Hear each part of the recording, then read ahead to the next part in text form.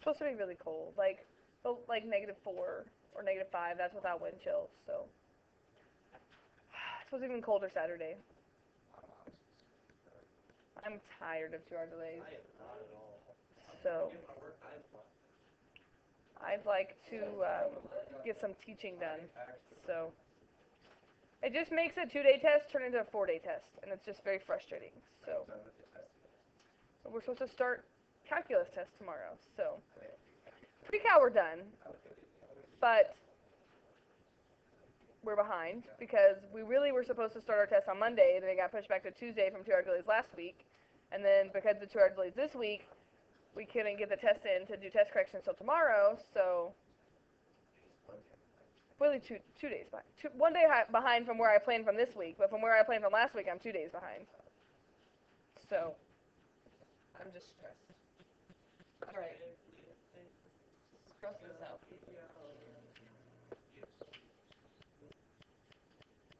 All right, so here's the big idea for today. There's a lot of notes in this, but it's really just trying to get you to see why do inverse trig functions have a restricted domain and range.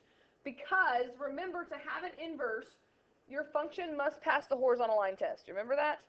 Because if it passes the horizontal line test, when you switch the x's and y's, that means it'll pass the vertical line test.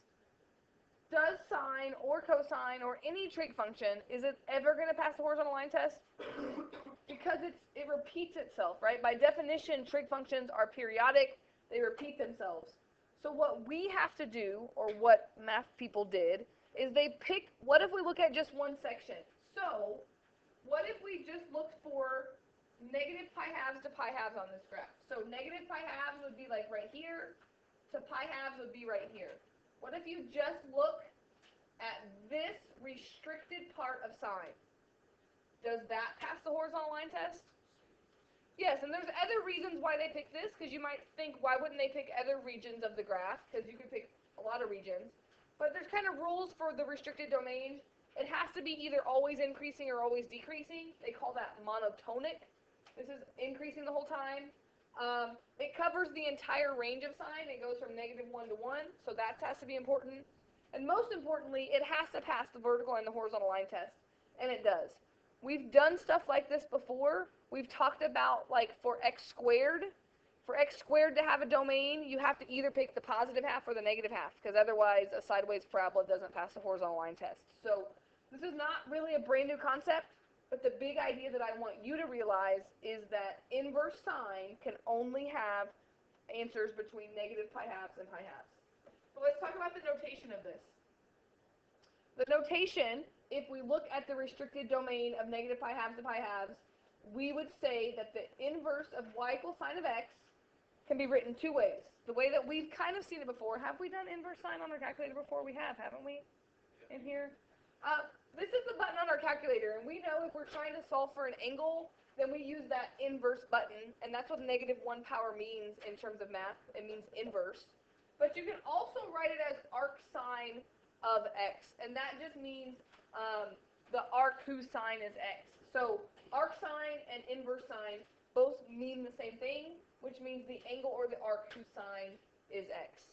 So remember inverses, domain and range switch. So think about this. When we talk about sine, what are the x values normally? Like, what do we pick for x? We pick angles, right? So normally for sine, we put in angles, right? The domain are the angles, 0, pi halves, pi, 3 pi halves, 7 pi fourths, whatever we want to get. And the output, the y, we get out what? Numbers is kind of a vague answer, right? We get out values, right? We get out the values from our unit circle or from our triangle. So I'm going to put, we put in angles, we get out the values from the unit circle.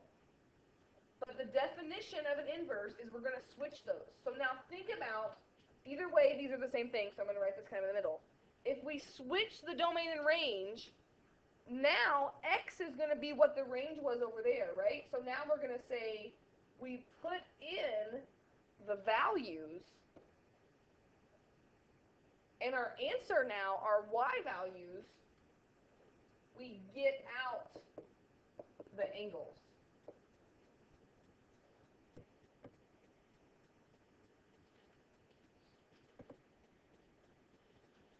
we're never going to have to graph these, but we're going to look at some graphs just so, again, you can kind of see it, see the restricted range, but then you're just going to have to memorize the restricted ranges. So, again, there's kind of a lot of notes today, but we're going to kind of summarize it at the end. If this is the part you need to know, but I feel like I like to spend this time on it because I really want you to see why it's restricted. But the big thing is you got to evaluate these. So let's think about this. All right, this is just one more. I sure have a lot of writing on this. The definition of inverse sine function, y equals arc sine of x if and only if sine of y equals x. And again, notice what I did here. I just switched the x's and y's. This is the part you should probably like star around it. And maybe we'll write that out again in a minute. For arc sine, the domain are the values, right? My domain is from -1 to 1. My range is from negative pi halves to pi halves. Without a calculator, I expect that you could answer questions like this. So the big part of today is understanding like what question do you ask yourself. If I ask you to evaluate arc sine of 0, it's like saying the sine of what angle equals 0. Because this is the value now. Your answer is the angle. So can you tell me what angle has a sine of 0? 0 and pi and 2 pi and 3 pi and 4 pi and 5 pi, right? All those numbers.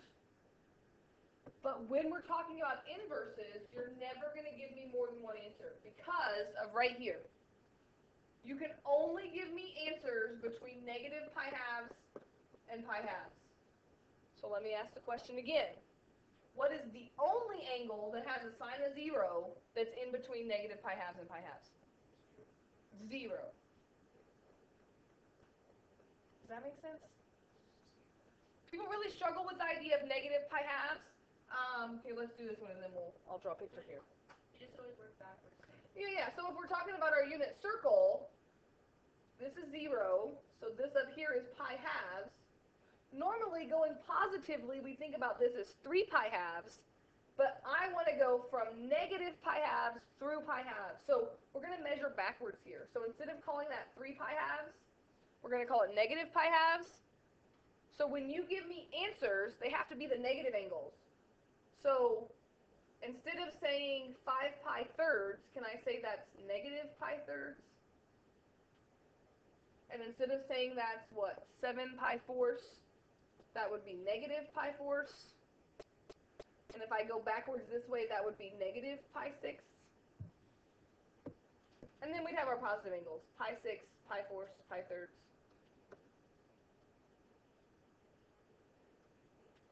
That would be going from negative pi halves around to pi halves. So you have to go through 0 there. So thinking about that, now you can answer this. And again, sine inverse is the same as arc sine. We just took a test in pre-cal over this, and I had some kids say, I didn't know that those meant the same thing. So after the test, that's a little choice. But what's this saying? This is saying what angle has a sine of negative square root of 2 over 2 in between negative pi halves and pi halves? Negative pi fourths is the answer.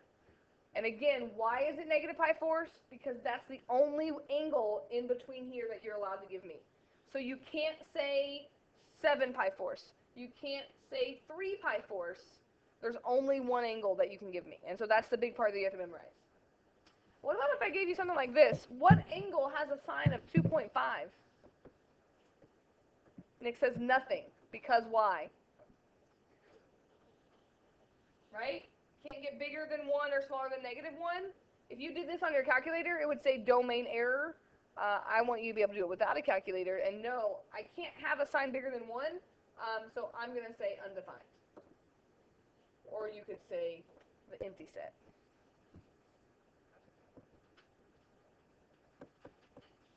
Okay, so this is the big idea today. I want to spend a few minutes talking about the restrictions for inverse cosine and inverse tangent and the graphs of what they look like.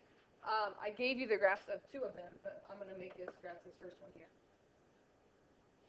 So let's graph arc sine of x just so that you can kind of see what's happening as we switch it. Again, you're never going to have to graph these on a test. I just think it's helpful in understanding the restrictions. So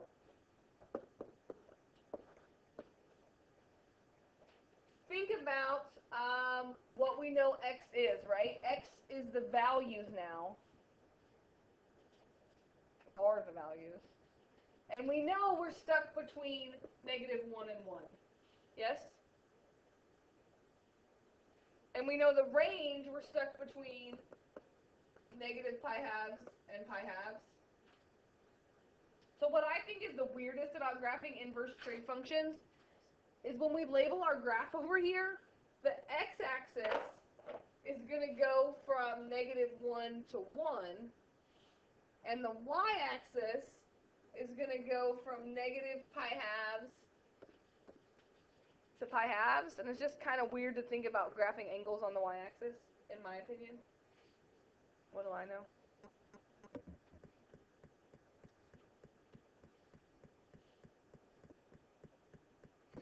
So let's graph what we know. We know at -1, right, what angle has a sine of -1? Well, we know it's negative pi halves.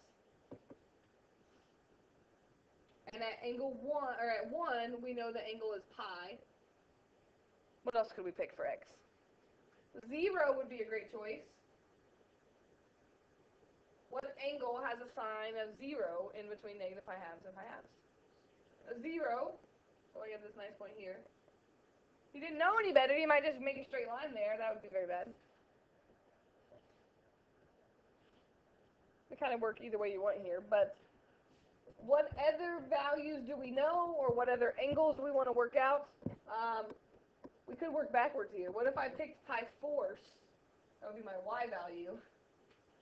What x value would I get? What would the sine of pi force be?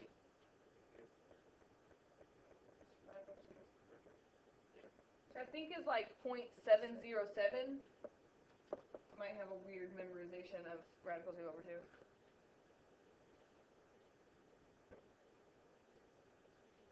Which means, what would that be? This would be like 0.5, so 0.7, roughly about like that. And could I do the negative one also? Negative pi force would just be like negative 0.7071.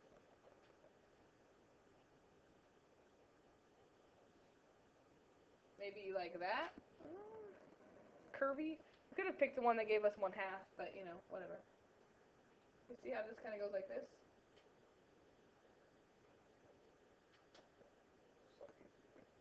Kind of almost like a cubic concept. But very importantly, there are no arrows on this. Like, it stops. The only answers you can give me for arc sine are stuck between negative pi halves and pi halves. And so that's what you have to memorize. The only x values you can ever use are between -1 and 1.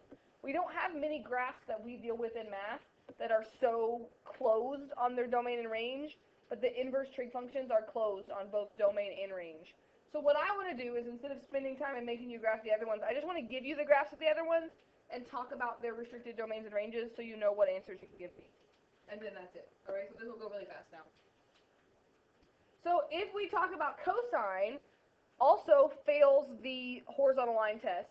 But if we look for where it's decreasing on the whole interval and it covers the entire domain and range and passes the horizontal line test, we can look at values from 0 to pi. And so notice this one, the y-axis only goes from 0 to pi.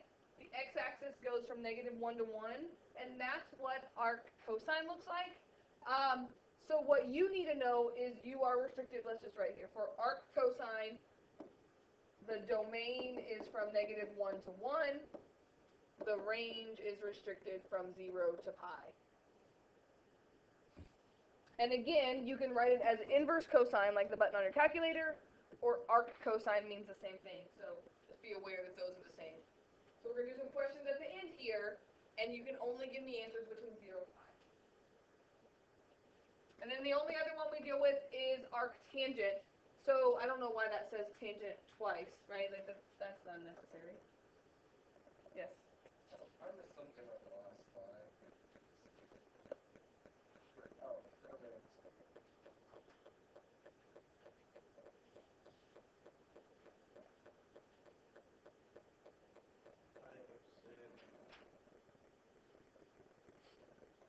You don't seem sick to me. I'm sorry.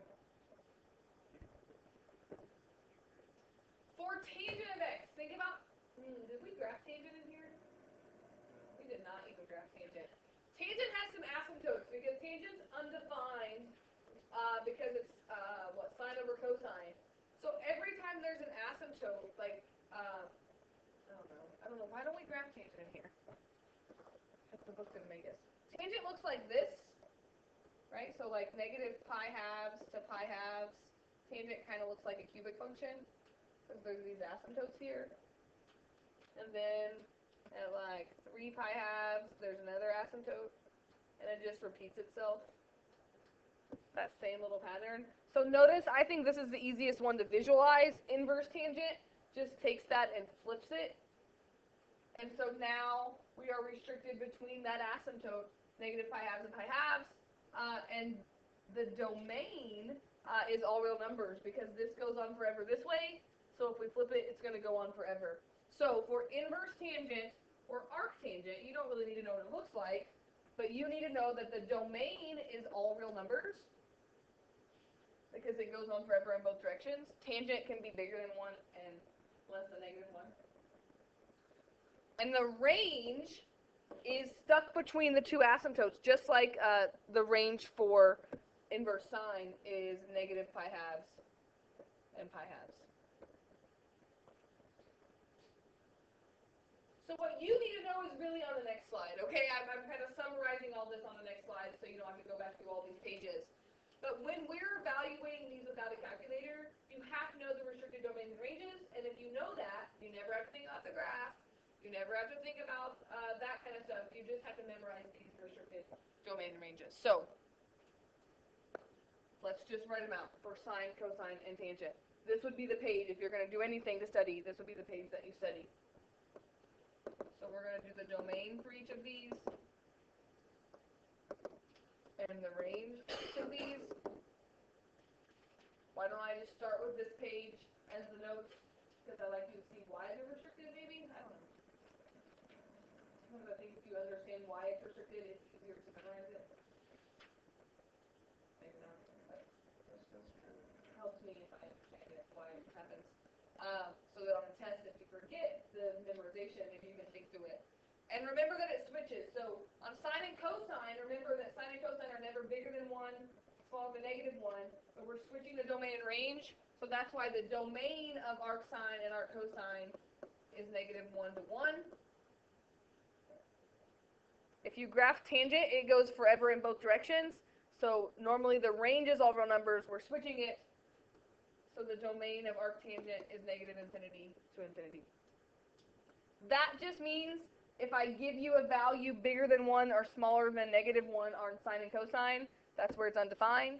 Tangent will never be undefined in terms of I can give you any x value and you can always give me an angle that works. It might be ugly.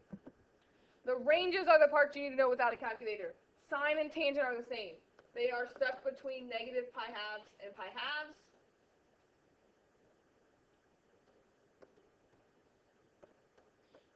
And then cosine has to cover the two quadrants where it's positive and negative, so that's why it's 0 and pi. And that's why sine and tangent are negative pi halves to pi halves, because one of those quadrants gives you negative values and one of them gives you positive. And they're they're next to each other.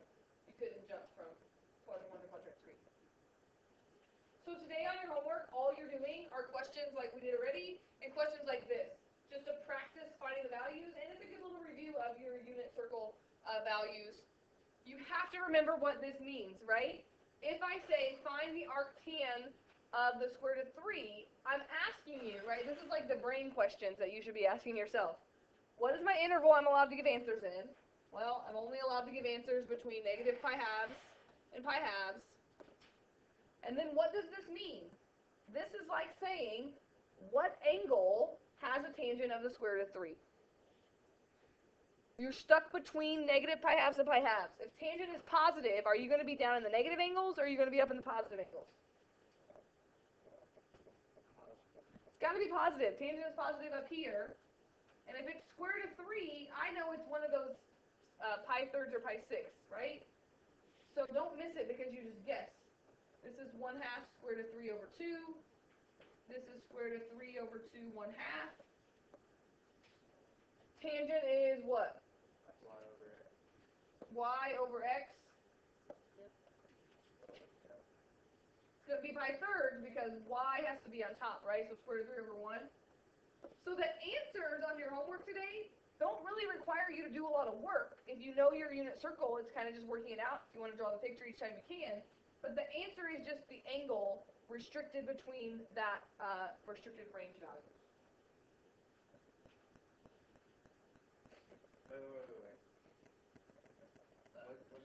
What are those two questions? What is the angle? That was just the questions you should ask yourself to answer that question. I didn't put the questions on this, but you can still ask yourself that. If I said find arc cosine of -1/2, I think it's helpful to think about where's your answer allowed to be first, and what is the restricted range for arc cosine. Sure. So you should only give me answers between 0 and pi. And then the other thing you just have to get used to is when they give you arc cosine or inverse cosine, your answer is supposed to be the angle. So this is like saying, what angle has a cosine of -1/2?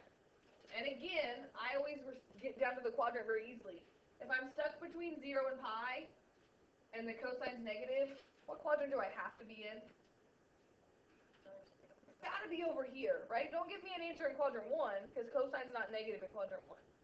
And then it's just, do you know where cosine is -1/2? That one, right? Which is 2 pi thirds. See how you never get away from the unit circle in this class? It always comes back to it.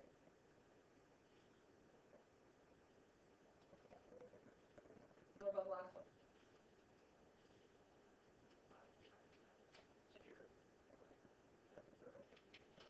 Cosine is x.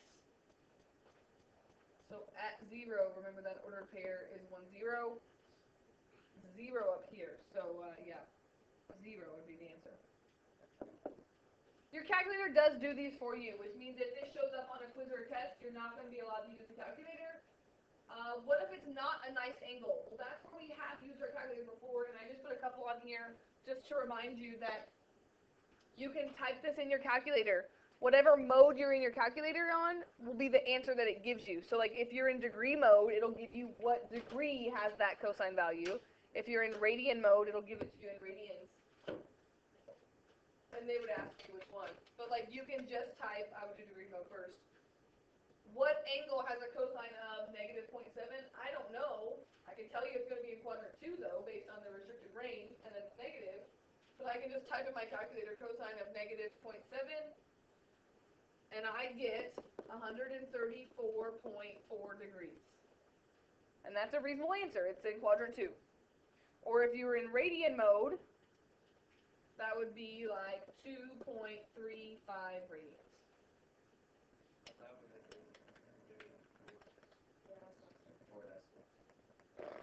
Directions. That would have been. Wait, what was, oh, the second one was in Alright, you're killing me, Is kids. that what you did, the second? I just changed radians, yes. 3462, and degree mode would be 4270 degrees. Bobby, did you have a question? I got it wrong. I thought those were negative. Did your calculator give you positive? That's why I thought I was wrong until I realized that was science. And if you remember when we actually did these before and we had to give answers between 0 and 2 pi, when we did inverse sine and inverse tangent on our calculator, it gives you negative angles if you're in, like if it's negative, it gives you the angles in the restricted range. So like your calculator knows that inverse sine is stuck between -pi halves and pi halves, and it gives your answer like that. So you never have to think about it, like your calculator does the right thing. And so on for inverse 0.31. Yes, so, because it's arc cosine, you have to do the inverse one. You have to do second cosine. So this one is 18.0592 degrees, and in radians, 0.3152. And again, sine is positive in quadrant 1 from -pi to pi halves, so it makes sense that that should be in quadrant 1. We've used our calculator before, so I don't know that there's a lot of calculator stuff on your test day, on your homework today. Tomorrow we're going to do, remember, I think you asked about this, Jake, once, of when are we going to do the stuff where you have the x's and you draw the triangle with x's? Didn't you ask about that? I don't know. But anyway, you asked about it, I believe, this year. Maybe Nick did. That's what we get to do tomorrow, which is the other stuff that we did in this chapter. I'm just giving you 1 through 6 today, but just like the lovely little picture that you made up there for me, each one has more than one part. So, Yeah, another part of the thing. oh my gosh, I know. Look, I guess you might need that. We can't do our homework. No. Nick, you should have said that. I thought about it yesterday, and I was Can't do like, anything after that. and look, there's just 6 problems. You can just write them down on your paper. There you go. We're writing them down. Oh my god. There goes right now. Get your paper out. How do these have different parts? Yeah, they have different parts. Here we go. Here's your homework. 7-6 day 1. All you gotta do is find the exact value, so there's not much to write down. You want me to just number them all like 1, 2, 3, 4, not like 1A, 1B, 1C? Makes it seem like a lot more problems, but that's alright. This will be good. You should write your homework problems down anyway. You guys never do.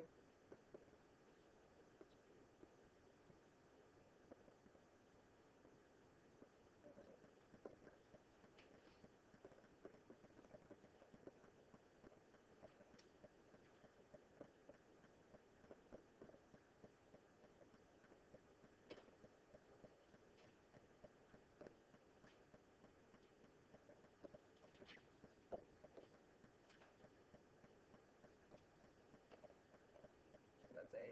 So I'll just ABC. Yeah. The good news is you can just write the answers after this. Like, after you write these down, you don't have to have a lot of room for your work if you have a unit circle drawn somewhere.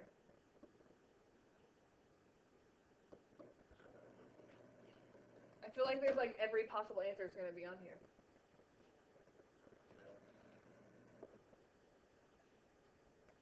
Do we really need to do 6? We'll see if I get tired of writing.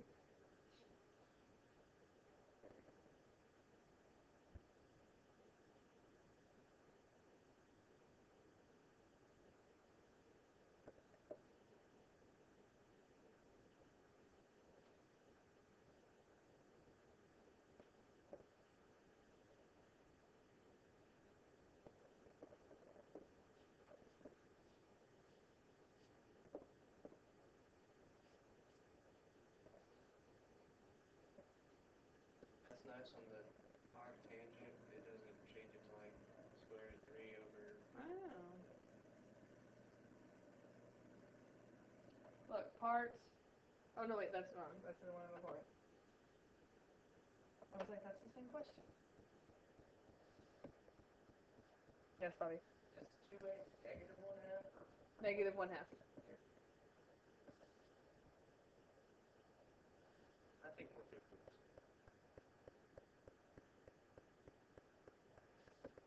I can't really get any tougher unless I get undefined.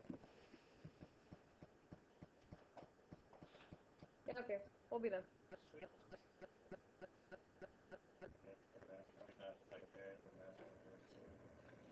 I just had to scroll down and Bobby's still writing, so. Bobby's the real. First it just gets a little ugly on me. It says inverse sine of pi thirds.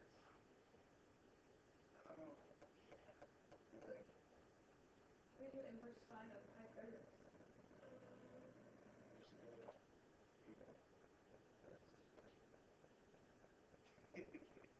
Anyway, tomorrow we'll do some crazy stuff.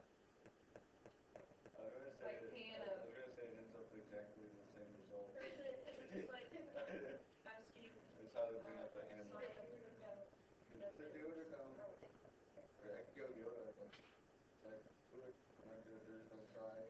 Oh, That alright. is alright. There we go.